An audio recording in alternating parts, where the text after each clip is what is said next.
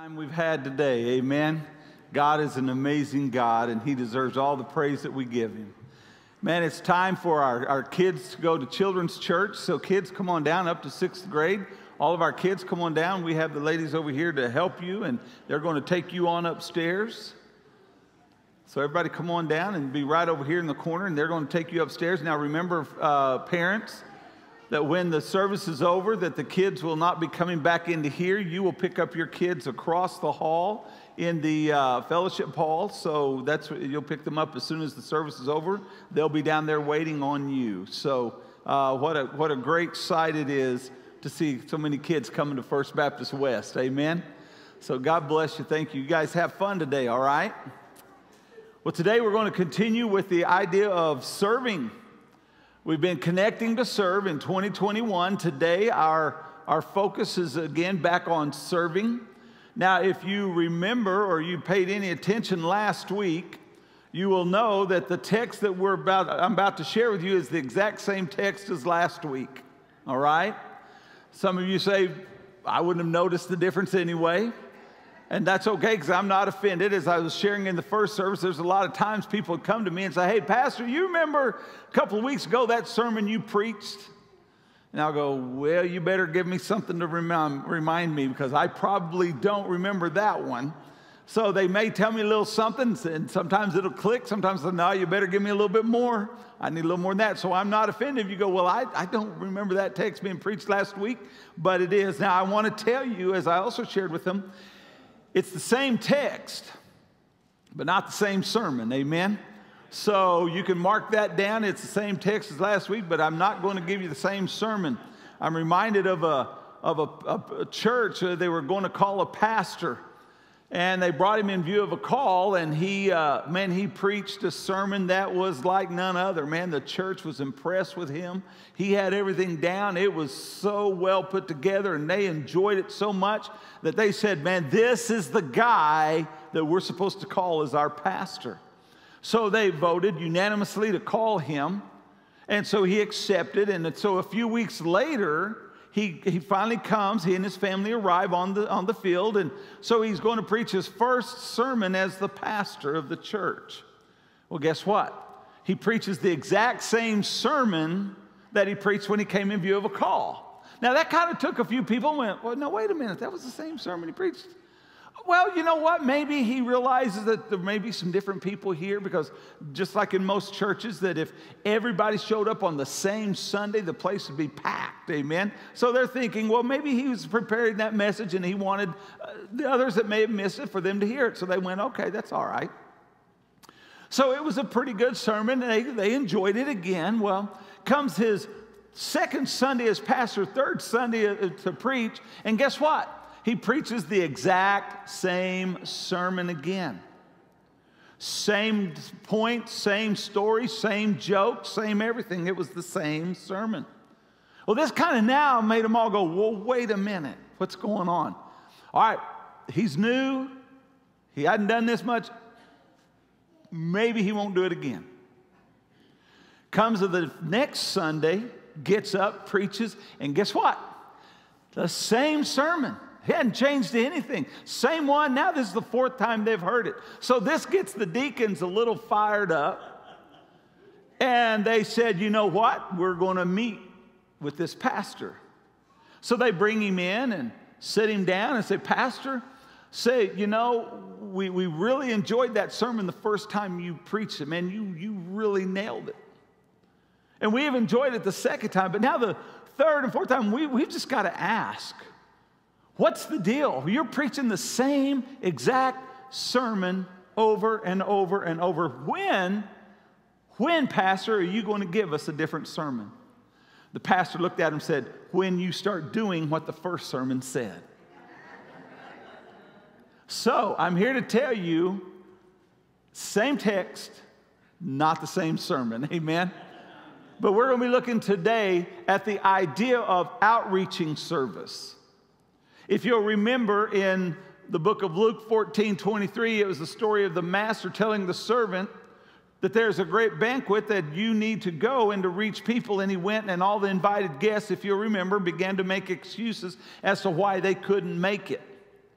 So he comes back and he tells the master, he says, okay, then go out into the area and get as many people as you can get. Just talk to all of them. Doesn't matter who they are, get them to come in. So he goes out and he gets them to come in. And he tells him in 14:22, he says, but master said, I've done everything that you've said, but there's still a lot of room. And then in 14:23 is when he says, all right, then he says to the servant, go out now into the highways and the hedges, compelling them to come in that my table might be full. That's 14:23. That's what we talked about last week, is the compelling service, the begging service. So what we're going to be looking at today is using that same text, looking at some ideas about the actual outreaching service. That where we take all that we've learned, that we've taken since the first Sunday in January, as I've been preaching about connecting to serve in 2021, that we connect to God.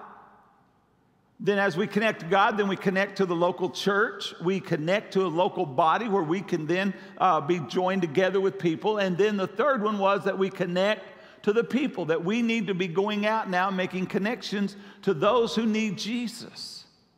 And now we're talking about serving those, going out and doing it. So as we look at this text today, it is again to outreach. It is to take everything that we've been talking about, all that you've been listening to, and now it's time, my friends, it's time for the church to get busy. Amen? It's time for us to do all of those things that you've been hearing me talk about for this whole year. Everything that we've been hearing, everything that we've been experiencing, everything that we've been feeling, it's now time to go out. It's now time to make this service real, to make it happen, to do what we're supposed to do. Now this month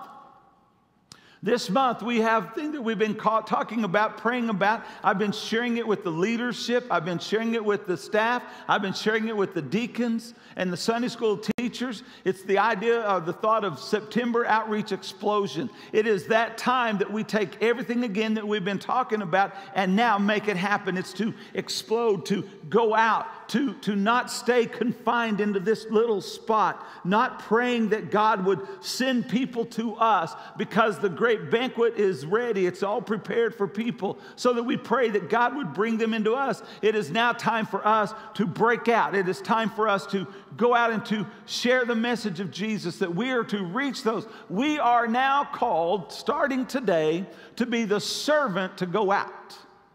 The banquet is ready. Everyone's prepared. It's now time for us to make those connections.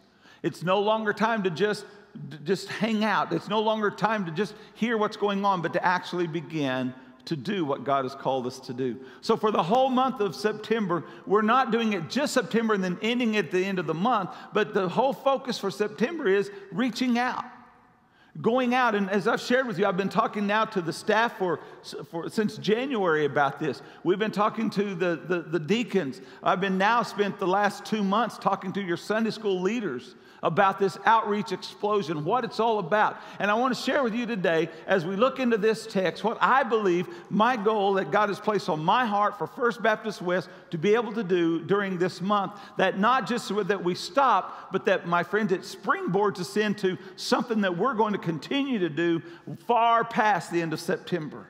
And that is to reach people for Jesus. And what is their goal? The Outreach Explosion goal is this. It is first to encourage and promote outreach to prospects through our classes, and our ministries. In other words, it's time to leave from here and go out and make connections to people who need Jesus.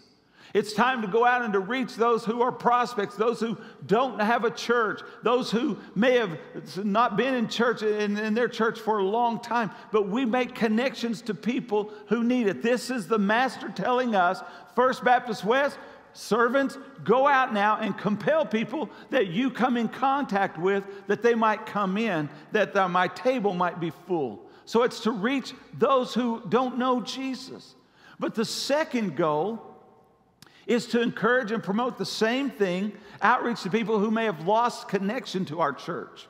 Maybe they've been here in the past. Maybe they've not been here for a long time. Maybe you've been missing them. Maybe you haven't been missing them. But today you begin to look around and you see that, man, there's somebody that I haven't seen in our church in a long time. There's somebody that hadn't been in our small group in a long time. There's somebody that hadn't been in our connect group in a long time. We need to reconnect with them. We need to go out and let them know that we've missed them because we haven't been seeing them in church. Now, one thing about a Baptist church that makes outreach to people who are not here easy, because sometimes you might go, well, how do we know who's not here? Well, you know how we do in a Baptist church. Everybody sits in the same spot, amen? So you can look around and you can automatically go, I bet you can look around some people right now and go, oh, so-and-so's not here.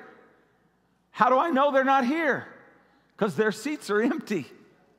They're not sitting back there because we don't do that in the Baptist church, amen? If they were here, they're in their seat. So what we're looking at is to make a connection to those people who may not be here. They may not have been here for a while, and we haven't even thought about them. But today, the Master calls out to us as his servants, go out and compel those people to come back. Go out and make connection to them. Let them know that you've been missing them. Let them know that they're missing some good stuff, and you would love to see them here again. Make that connection. That's part of the outreach to those who we know have never been here, but also to those that we know haven't been here in a while. We need to get to thinking about them again. As I've shared with you, I've talked to the Sunday school leaders already for 2 months now about this. And so the third goal that we've talked about is to have special events during the month of September that will help bring people to the groups, to the ministries, or to the worship. In other words, what I'm wanting you to do and what I want to encourage you to do is to go out and to bring people to your connect groups. Bring them to your small groups. Because sometimes it's kind of difficult and almost intimidating to ask someone, hey, would you come to our Sunday school class? But what I'm encouraging your leadership to do, and I want you to ask your leadership in your Sunday school classes, to what are you doing? What are we doing that will allow us to say, hey, we're having this event. Why don't you come and go with us? It's going to be pretty cool. We're going to have a meal. We're going to have a breakfast. We're going to have this. We're going to have that. Come on and see. Come and see what we're doing. And invite them to come to be a part of that. Maybe it's not just your Sunday school group, but maybe it's your connect group. And I know we have connect groups. We have new ones starting up this month as well. Encourage someone to come to your connect group. But also then through your whole ministry, maybe it's the children's ministry, preschool ministry, maybe it's the youth ministry, maybe it's adult ministry, men's ministry, women's ministry. Invite them, do events, do something that would be appealing to someone that you can go to them, hey, we've got this going on, why don't you come? I want to invite you as my friend, I want to invite you as my guest to come to this event. And then maybe even to the worship services. But the Master told the servant, go, compel them to come. Reach out. That's what we call outreach in the church. But the fourth one is to see First Baptist West grow in spirit. As we open up, man, I don't know, and I hope you're feeling what I've been feeling, man, but God's Spirit's been moving in our church, amen. I enjoy, man, our worship services have been amazing. Last Sunday night, I pray that you were here, and if you weren't here, man, you missed God's Spirit moving heavily on our people. What a great Sunday service we had last Sunday night, amen. And I'm telling you, God's Spirit's moving. And so it's for us to grow. And the more, listen, when we begin to open ourselves up to God, when we begin to do what He's asked us to do, when we begin to make that connection to Him, then there will be a great Spirit moving in our church. And that's an exciting place to be, amen, when God's Spirit is moving on the hearts of people. That's fun to be around, amen. So that's our goal, that is we do that. But also that we would grow in people. Now, right about here is when a lot of people, sometimes even in the church, that get mad at the preacher when we talk about growing in number and say, well, there you go. That's all you care about is getting people more numbers in the church. Well, absolutely, we are concerned about getting more numbers in the church. Why? Because the more people that are here, guess what's happening? The more people that are hearing the gospel. So absolutely, I will not apologize that I encourage you to bring someone to church, to bring someone here. Not, and we're going to get into it in just a few moments, not that we can go, woo, look what we did. But my friends, for every person that's sitting here, for every chair that's no longer empty, there's somebody having a chance to hear the gospel of Jesus Christ. So we're growing in that so that we can have more people coming to Jesus, but also grow in excitement. Man, I tell you what, I don't know about you, but I love when people get saved. Amen? Doesn't that kind of get your heart pumping? I love when people get saved. I love when we have a baptismal service, don't you? Because every time we baptize somebody, you know what that means? That means there was somebody gave their heart to Jesus. There's someone's life who has changed. There's someone now who's not going to spend an eternity separated from God. Folks, I'm telling you, that excites me.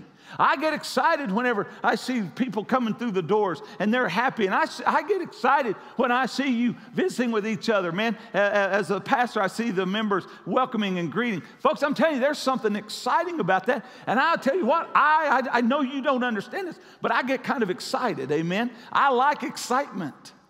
And there's something about that that just thrills me when I see people are coming to Jesus. So that's the goal for outreach. For the whole month of September. And not there. September is not the one and only thing. September is the catalyst to get us to move forward from there, from this point on. That we continue it in October, November, December, January of next year. This time next year, still having outreach explosion, still having people come to Jesus, still having new people show up, still making an impact on people. That's what the master said to the servant. Go out and compel them to come into my house because I have a banquet prepared for them. They don't understand it, but it is something amazing. So when we talk about outreach, now I want to get into my sermon. Set your clocks now, because if you say his sermon went long, no, it didn't. That was the introduction. All right? That's the introduction. Now, start your stopwatches. My sermon begins now. Now I've got 30 minutes. Amen? Just kidding. Just kidding. Outreach that we need to understand. When we talk about outreach, when we talk about outreach explosion, folks, it's not about us. That's what we've got to understand. Anything that we do to reach people for Jesus, it can't be about us. The master was not concerned about himself. You got to understand, when the master prepared the banquet, it was at his great cost. He didn't ask anything from anybody. He didn't ask for admission. He didn't ask for recognition. He didn't ask to be held up. He didn't ask anything. He said, just come in. So outreach explosion, my friend, is not about us, has nothing to do with us. It's not about our convenience. It's not about when we can do it. Outreach, if I'm going to truly be that servant that God has called here in this text, if the master has called us to be his servant, then it's not about my convenience. He didn't say to the servant, when you get around to it, or when your calendar is clear, when everything else looks good, when all your family stuff is settled, then I want you to go. He said, no, I want you to go now. So it was at his expense, and it was at the servant's call that he went out. So my friends, listen to me. It is not about when we feel comfortable to do it, when we feel like it's okay to do it, when I don't have a whole lot more going on. I just shared a sermon just a few weeks ago about convenience service. And it's not only when it's convenient. It is when God has called us. And my friends, can I tell you, Jesus is coming again, and it is time for us to go out and begin to compel people to come in.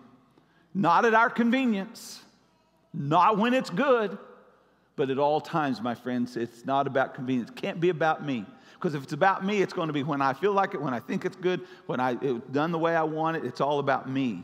But listen, outreach can't be about us. But it's not about our pride either. It's not about me being able to go, woo, look what we did. Look what we've got. Look how we worked. It's not about the pride. Can I tell you, the master was going to be the master if no one else showed up. He was still, in other translations, it's the king. The king was the king whether people showed up or not. So it's not about what we can say about us. It's not about that I can say, woo, we went to 2 services. Whoa, look at us. As a matter of fact, I joke with people, man, if we get 300 more seats somehow magically appear in this place, I'd love to go back to 1 service, amen? But we can't. But praise God, we're not doing it. Oh, we didn't go to 2 services because I can walk around and go, woo, we're First Baptist West doing 2 services now, look at us. No, it's not about my pride. It's not about people to be able to say, look what we've got here. Look what we're able to do here. It has nothing to do with our pride because, listen to me, God is still God whether we serve Him or not. So it has nothing to do about our pride, but it also has nothing to do about our being right. It's not about me going out and trying to show everybody, hey, we're right in what we're saying. You're wrong. See? Ha, ha, ha. Has nothing to do about that. As a matter of fact, I don't care that people think I'm right. I don't care. All I care about is that they know Jesus as their Savior. It's not about me. It's not about you. It's about them. So if we begin to want to gripe about a program called Outreach Explosion because we're going to do it so that we can get more people coming to our church and our church can get bigger. No. Has nothing to do with that. It's not about us being able to go tell anyone how much things have happened at First Baptist West. It's that we realize that there's a great need for God in the land. That people need Jesus. And we're going to compel them to come in. So Outreach Explosion is never about us. The second thing about it is outreach is about reaching others. That's all it is. It's reaching people for Jesus. That's all we're to be focused on. Because here's what we're doing is we're reaching others. What we want to do is, first of all, we want to lead them to an amazing God. That's why we do what we do. We want to lead them to an amazing God. Can I tell you today, we have an amazing God. Amen. He is so amazing. The things that He has done for us is amazing. The way He loves us is amazing. What He has given to us through Jesus Christ is amazing. Everything about God is amazing. My friends, listen to me. I wish and I pray that we in the church could somehow get back the awesomeness of God in our minds and our thoughts of saying, God, you are an awesome God. You have been so good to me. God, you are awesome. The Bible says in Deuteronomy 10:17, listen to what it says. For the Lord your God is God of gods, the Lord of lords. Listen, the great God, mighty and what? Awesome. We're leading them to that God. He is an awesome God. He is greater than anything in the world. He is greater than anything the world has to offer. And my friends, outreach is nothing more than trying to bring them to that awesome, awesome God. And He says that who shows no partiality nor takes a bribe. That's how awesome He is. The Bible tells us in Psalm 8:3-4, He says, man, when I consider your heavens, the work of your fingers, the moon and the stars, which you have ordained, then I think, what is man that you are mindful of him, and the Son of Man that you visit him? Man, when we pause for just a moment, if we could somehow pause for just a second and think about what does it really mean to come into God's presence? Man, this is the being that created the world. He spoke it into existence. He has the power. He's been an eternal God. He will be an eternal God. He is a God of love and peace and joy and comfort. Man, and we get to be in His presence. How amazing is God?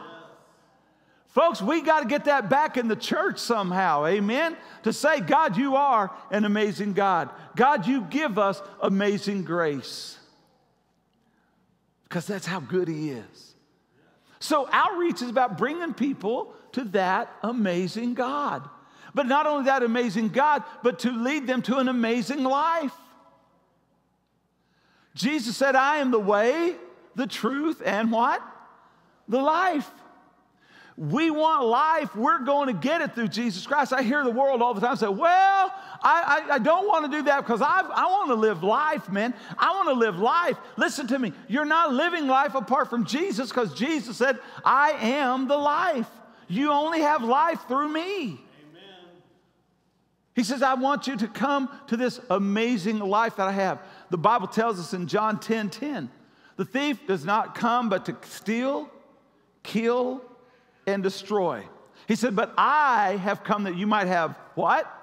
Life, but not only that you might have life, but you and I, if we come to Christ, we can have an abundant life.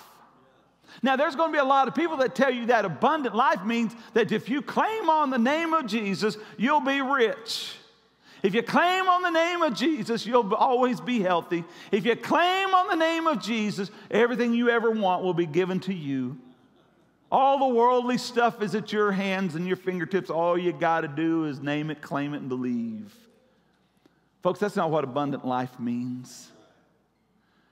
That's a lie straight from hell. But Jesus said, I come that you might have life and have it more abundantly. That abundant life is this. It's life in its abounding fullness. That you will be full. You will be complete. There will be nothing missing. That everything, Jesus said, I have come to meet all of your needs. Not all of the give you all the money you want, all the houses you want, all the cars you want, all the jewels you want, all this you want. No, he says, I've come to make your life full. I've come to make you feel complete. That's the abundant life, is the fullness of joy. Man, have joy even in difficult circumstances. In the most difficult times of our lives, we can still have joy. We can have peace. But also not only that, but he says that the abundant life is the abounding fullness of strength of mind. In other words, the clarity of thinking. He says, I want to clear your mind and let you see things as they really are. I will allow you to see things as I see them. Folks, I know I've told you so many times since I've been pastor here that the world doesn't make sense to a Christian. The things of this world doesn't make sense to someone who's with the mind of Christ, that we have fellowship with Him and He is working in us. That's why we look around and we get confounded by the things of this world. How many times have you looked around at the things the world's doing and you said, hey, folks, that don't make sense to me? Raise your hand if you said that. The things aren't making sense. Do you know why? Because God is wanting to work through you to give you an abundant life, which is clear thinking, which is the strength of mind, that you don't fall for the nonsense of the world. Because the closer you get to God, the less sense the world makes. But now listen, the closer you get to God, the less sense you make to the world. Because the world doesn't get you either. But God wants to have us an abundant life, that strength of mind, but also that body and soul. Man, He wants us to be full. He wants us to be complete. He wants us to have all that we need. And all that we need, my friend, is fulfilled through the name of Jesus. And He says, go out and bring people into that amazing life. Let them have what you have. Let them experience what you've experienced. That's why we do it. That's why we do all the stuff we do. That's why we go out and have outreach, to bring them in to an amazing God, to help lead them to an amazing God, but also lead them to an amazing life. But now listen, it doesn't stop there. It's like one of those infomercials. But wait, there's more. Amen? There's more. Because not only that, He will bring and lead them to an amazing eternity. Everlasting life, in eternity, that's amazing eternity. Listen, the thing we've got to understand is this. We are all made as eternal beings, amen?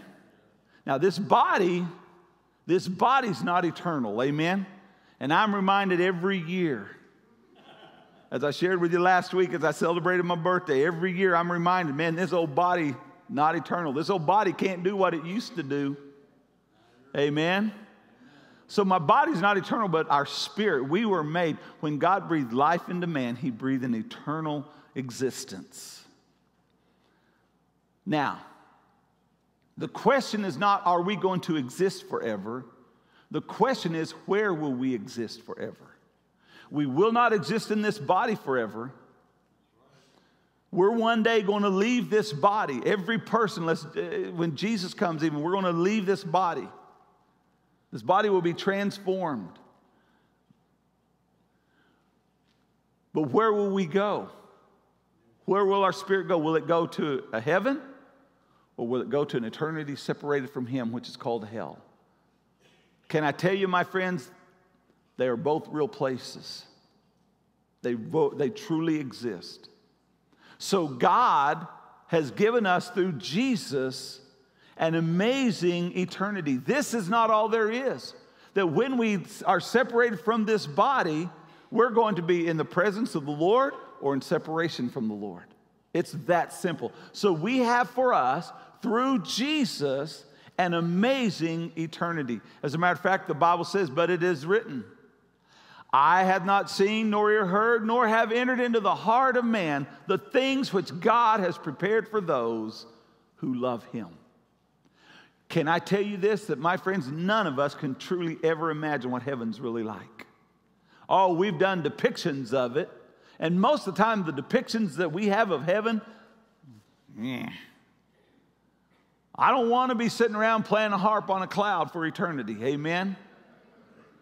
I don't believe God's going to bring a calmness to me all of a sudden in eternity. I believe I'm going to be like this. Amen? And this doesn't sit around on a cloud playing a harp all day. Amen? All my staff go, amen. Yeah, we know that. My family will go, amen. But the Bible says that we can't even imagine the eternity that waits us. It is awaiting us right now. So when we depart from this body, Paul says that when I leave this body, I am absent from the body, but I am present with the Lord. I have an eternity waiting on me. Man, and it is as real as you and I sitting here today. So we have prepared for us an amazing eternity if we know Jesus. As a matter of fact, we do get a little piece of what it's like. Look with me, if you will, in the book of Revelation chapter 21. It says, and I heard the loud voice from heaven saying, behold, the tabernacle of God is with men. And he will dwell with them, and they shall be his people. And God himself will be their God. Oh, here's where it gets really good. And God will wipe away every tear from their eyes. And in that place of eternity, there shall be no more death, nor sorrow, nor crying. There shall be no more pain, for the former things have passed away. What former things is he talking about? All the lists that he had here, the pain and the sorrow and the death and the crying and the hurting and all of these things, those will be gone, my friend. They will not be there for us in eternity. We will have an eternity of where we're in the presence of God Almighty, and we'll be able to praise him and sing praises to him and fellowship together and be with our loved ones who have gone on before us. All of that, listen to me, all of that is awaiting us today if we depart from this life, but it is only through Jesus. And now he says, go, church, you who have that waiting on you, you who know it's coming, you who are banking on it coming, go now, go out into the highways and the hedges and the byways, and you compel them to come in so that you can bring them to an amazing God. You can bring them to an amazing life. You can bring them to an amazing eternity. Go out and tell them, because they need to hear what you already have. Go, because I've got a great banquet that is not about me. It is for them. I prepared it at no cost for them. All they have to do is believe, and it's up to you to go and to tell them. That is what's waiting on us. Folks, that has nothing to do with me. Has nothing to do with my pride. Has nothing to do with my ego. Has nothing to do with my abilities. It's all about him, and it's all about them. So I pray that as we start September Outreach Explosion, that we will be so mindful of what the master told the servant to go do. Go compel them to come in. Because I have a great, awesome banquet ready for them.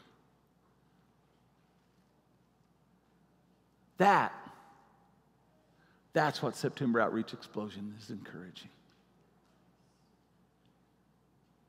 Go.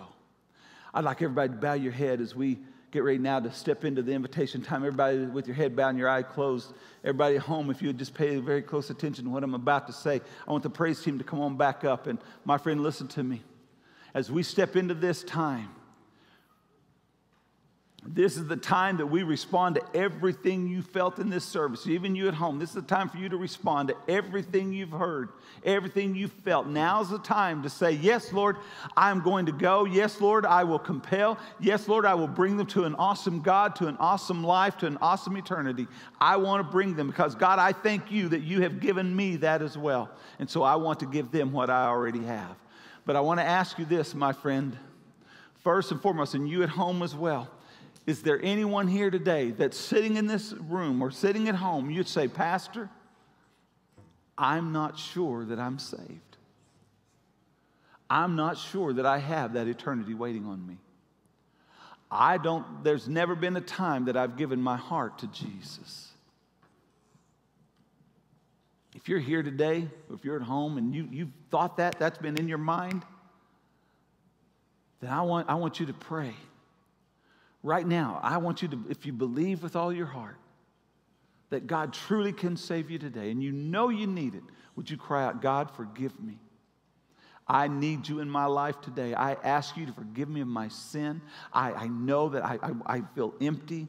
I feel like there's nothing right. I feel, God, that there's an emptiness in me, and I need to be fulfilled. And God, the only way I know to do it is through Jesus Christ. So I ask you today, God, would you forgive me of my sins? I surrender myself to you, God. I claim you as the Savior of my life. God, come into my life today. Make me new today. Make me new. If you're here today and you prayed that prayer, or you're at home and you prayed that prayer, man, I want you to know that God has come and He has saved you because you've asked Him, you've claimed Him. And I want to celebrate with you. So if you're here today and you prayed that prayer and you know today, Pastor, just now I received Jesus into my life. I'm not going to come to you. I'm not going to ask you to come to me. But if you'd do me a favor and just so I can celebrate with you and I can pray with you.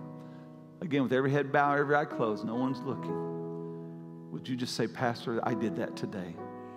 Just raise your hand very quickly and put it right back down. Pastor, I did that today. And if you're at home and you prayed that prayer, then I'm going to ask you to call the church and let us know. I want to be praying for you as well today. All right, here you are. You say, Pastor, I know I'm saved. But I feel a burden on me. I feel the weight of this world. Satan has beaten me down. And I feel empty. I feel alone. But I know I have Jesus. But man, the world is just beating on me. And I need renewed. I need a renewal in my spirit. If you do that, then all I want you to do is I want you to first say, God, thank you for saving me. I know I'm saved. But God, I need a renewal in my spirit this morning. I need to breathe. I need you to breathe on me. God, let me feel the relieving spirit and the burdens. He says, come to me if you are burdened and heavy laden, and I'll give you rest. I'll take off that yoke of the world that's heavy, and the yoke that I put on you is light and tender and loving, and that's what I will help you through this. Man, you just pray that to Him today. Pray, God, breathe your spirit in me, renew your spirit in me, create a right heart in me, oh God. Would you do that right now? And be renewed in the spirit. And then lastly, would you pray, God, help me go and bring people to what I have. Help me go. Put someone on my heart today, God, that I can go to them. And I can compel them to come to an amazing God, an amazing life, and an amazing eternity. Would you come today? So if God's speaking to your heart, whatever it is, man, know that I'm praying for you. Know that if the altars are open, if you need to come, maybe take someone by the hand and say, hey, would you go pray with me? Or come down, I'll pray with you. You at home, call the office. Right now, someone's waiting to talk to you. We're not leaving anybody empty today. You have somebody. And let's do it now. Father, in the name of Jesus, as we sing this next song, Lord, might we be able to enter into a true time of worship and experiencing you. Father, I pray if there's anyone that made a decision or needs to make a decision, whichever way it is, Lord, that they would come today, they'd respond to your call right now. And Father, those who are ready, those who you have spoken to, and Father, they're ready, that we'll all stand in just a moment. We'll sing this to you as we get ready to close out our service today. God, what an amazing God you are. What an awesome life you've given us. And Lord, we look forward to that wonderful eternity. Thank you. In Jesus' name. Amen. Church, would you stand with me now as we get ready to sing? If you need to come, would you come this morning?